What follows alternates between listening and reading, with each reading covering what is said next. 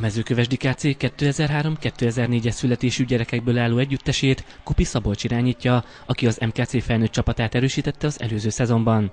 A fiatal szakember augusztusban kezdett el foglalkozni a gyerekekkel a városi sportcsarnokban. Rengeteg gyerek volt, ezért nem is volt túl jó az edzésmunka, mert rengeteg gyerekre felügyelni, megnézni, milyen technikával végzi gyakorlatokat. Ez nem igazán volt kézenfekvő, de ezt azért a tavalyi évet végigcsináltuk így. Aztán 2012 tavaszán átkerültünk a 3-as iskolába, ahol már csak is kizárólag az U9-es fiúk, lányok voltak nálam, ami egy hihetetlen fejlődés mutatott, hiszen azokat a gyakorlatokat, amit itt végeztek a csarnokba, nagyobb ismétlésszámmal tudták csinálni, és én jobban tudtam felügyelni mindegyik picire, és nagyon-nagyon ügyesek lettek év végére. Milyen szempontok alapján végeztétek a felkészülést? Igazából ilyen pici korban még sok szempontot nem lehet figyelni, mert igazából amire nagyon meg kell őket tanítani, azok az alapdolgok. Labdavezetés, passzolás, labdafogás, azon kívül cselezés, kapuralövés, fajták. Ez nagyjából el is vette az egész évünket. Elnézést, viszont ezek az alapok, amiket muszáj megtanulniuk tökéletesen, mert a későbbi pályafutásuk során, hogyha lesz, akkor erre fog ráépülni minden. Kupi Szabolcs a 6 csapatos kalocsai tornán debütált a gyerekekkel, ugyanis ez volt az U9-es csapat első versenye. A fiatalok játékos gyakorlatokkal készültek az országos megmérettetésre.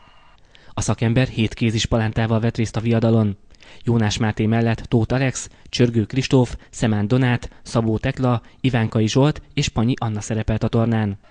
A csapat nagyon jól kezdett, hiszen az első 3 találkozóját sorrendben a Kecel, a Kalocsa és a Kecskemét ellen magabiztosan megnyerte, majd az országos bajnokság 3. helyén záró Szentesgárdájával döntetlent játszott úgy, hogy a békésiek csak a mérkőzés végén tudtak pontot menteni. A körmérkőzéses szakasz utolsó találkozóján a fővárosi Csanádi Árpád általános iskola csapata 2 góllal jobbnak bizonyult, de a vereség ellenére dicséret illeti a kövesdieket, hiszen huszáros hajrával a félidei 8 gólos hátrányból 6-ot ledolgoztak a második félidőben. A döntőbe jutás mindössze a rosszabb gólarányon múlt a Szentessel szemben. A bronzmérkőzésen fölényes 16-9-es kövesdi győzelem született a Kecskemét ellen. A torna gólkirálya a kövesdi Tóth Alex lett 33 találattal. Nagyon meglepődtem, hogy utolérték a korosztálynak az élmezőnyét, hiszen az országos 3. Szentessel tudtunk játszani egy döntetlent, illetve a Csanádival, aki egy elit sportiskola, velük egy olyan jó meccset játszottunk, 2 góllal kaptunk ki. Úgyhogy nagyon-nagyon büszke voltam rájuk, mert szerintem ez egy óriási eredmény, egy 9 hónapja kézlabda ez a csapat, egy 2-3 éves szivacsozó csapatot utolér, illetve meg tud verni, vagy meg tud szorítani.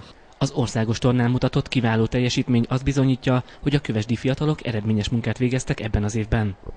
Nem is gondoltam évközben, hogy nekik versenyre menni, mert nem tartottak még ott nagyon sokáig. Mikor átkerültünk, mint mondtam, a 3-as iskolába, akkor sokkal nagyobb ütemben és sokkal gyorsabban fejlődést mutattak, és mondom, én láttam rajtuk a fejlődést, de nem tudtam, hogy nagyon hol tartanak. Sportiskolákkal játszottunk, és az ottani edzők is nagyon csodájára jártak a kis csapatnak. Az MKC U13-as együttesét az 1999-2000-ben született gyerekek alkotják.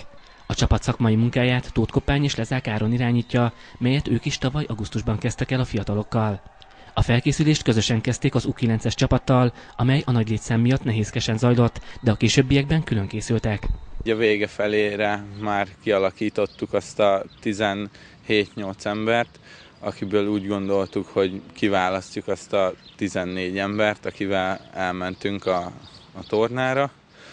Ebben van 3 olyan játékos, aki Molnár Ferinél edz már, ők nagy segítséget nyújtottak, de hát a fiatalabbak is sokat fejlődtek az év során.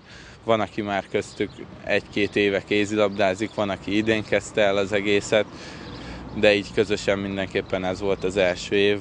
A csapat intenzíven készült a verseny előtti hetekben a Kalocsán megrendezett pünkösdkupára. Próbáltunk speciálisan készülni, amennyire lehet ilyen fiataloknál. Próbáltunk egyszerűbb taktikai elemeket átvenni, védekezésbe, kinek mi a feladata, kapusnak hogy kell mozognia, meg támadásba is, hogy kinek hova kell éppen mennie, mit kell csinálnia.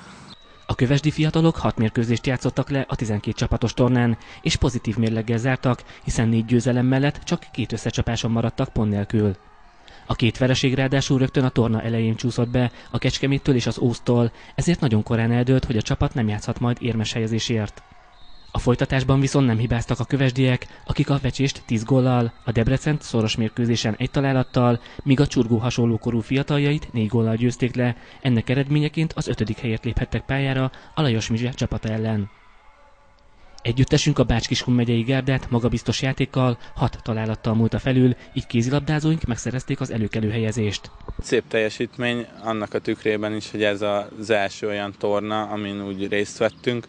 Voltunk húsvétkor Füzesabonyban, de hát ott Füzesabony és Eger csapata volt, meg ott nem volt ott mindenki a csapatból, voltak hiányzók, úgyhogy ez volt az első olyan közös megmérettetés, amin szerepelt a csapat, és én úgy gondolom, hogy ez az 5. hely nagyon szép eredmény. Az 5. helyet megszerző csapat keretét 14 játékos alkotta. Név szerint Bartók Botond, Bálint Benedek, Borok Kristóf, Predák Zoltán, Csörgő Szabolcs, Dohány Rajmund, Juhász Marcell, Kis Erik, Pap Martin, Rosta Bálint, Rosta Miklós, Sipeki Marcell, Szabó Dániel és Tóth Arnold vett részt a kalocsai megmérettetésen. Az eredményhirdetésen a csapatok mellett a kiemelkedő teljesítménynyújtó játékosok is elismerésben részesültek. Az MKC csapatából külön díjat kapott Rosta Miklós, aki bekerült a torna 5 legjobb játékosa közé. Vannak nagyon tehetséges játékosok, és vannak tehetségesek és szorgalmasak is, vegyesen vannak, de mindenképpen szerintem a csapatból jó páran el fognak jutni komolyabb szintig, hogyha komolyan gondolják ezt az egészet, megvan bennük a tehetség, az akarat ahhoz, hogy komolyabb, úgymond élsportként űzzék a kézilabdát. A szakember hozzátette, bízik benne, hogy a későbbiekben sok ilyen tornára el tudnak majd jutni a gyerekek, mert ez sokat jelent a későbbi karrierjük szempontjából. Az MKC korosztályos csapatai számára a kalocsai tornával véget ért az esztendő. A gyerekek a nyári szünetet követően folytatják majd a sportág megismerését.